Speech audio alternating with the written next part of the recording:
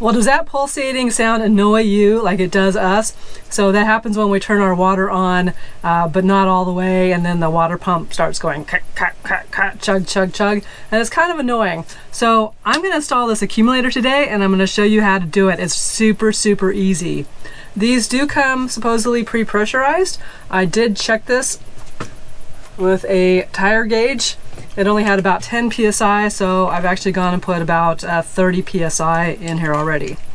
These are non-directional, so you can hook up the water line to either side here, but you do need to put it in the outlet side of the water pump.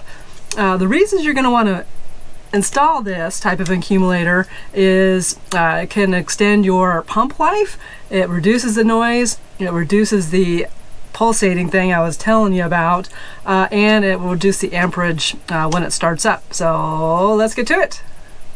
Well, first things first, you want to turn off your water pump and depressurize the system. So just turn your water on. There you go, that's it.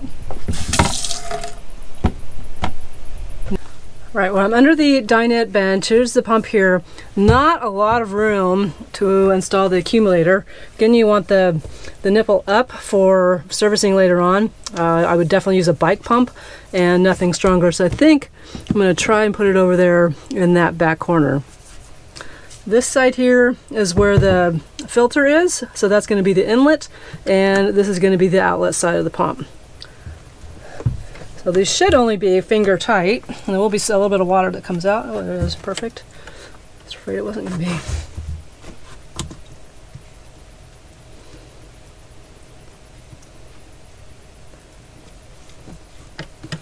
I'm just going to take this fitting off, and there goes a little water coming out. So I just got a couple rags to clean that up.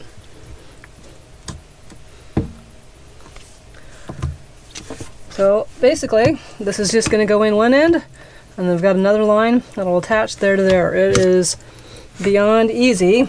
The hard part is just figuring out exactly where you want to mount this.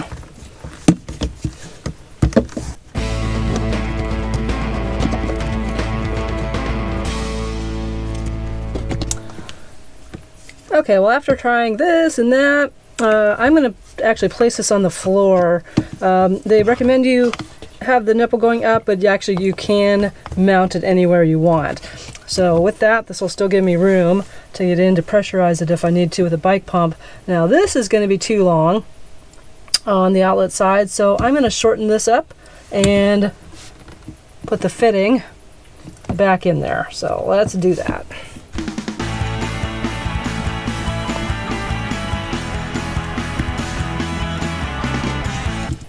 Of course, everybody's situation is going to be a little bit different as far as your mounting.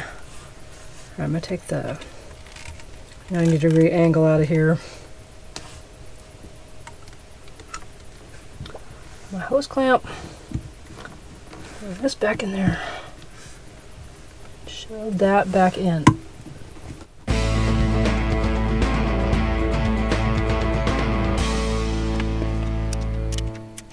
That hose clamp real good so it doesn't leak. Alright, so I'm going to attach this, doesn't matter which side.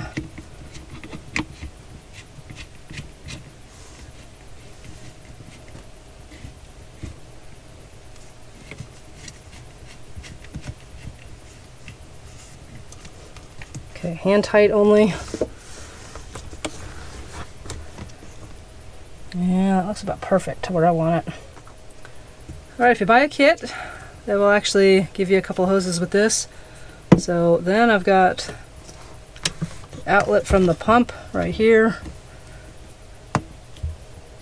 I'm actually going to run it that way.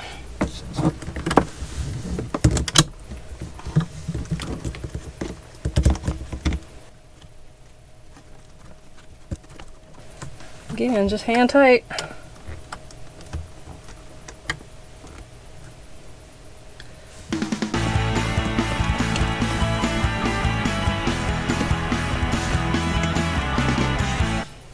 Okay, so just from the outlet of the pump to the other side of the accumulator there.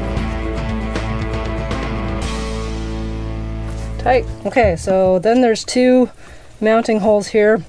Now I know it's fine drilling into the, screwing into the hole, into the floor, because I've done it.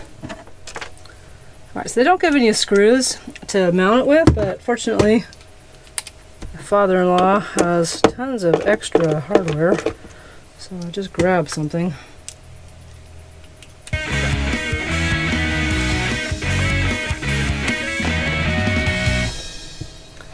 Alright, I've got all the fittings tight. I tightened the hose clamp here, and I've got it down there, so now we just need to see if it's leaking. So let's turn everything back on.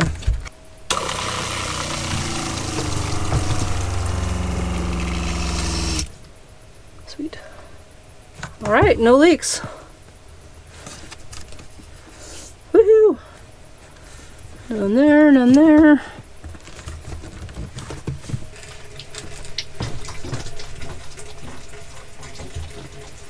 Guess what? I have the water barely on, and it's not doing the toot toot toot toot toot anymore.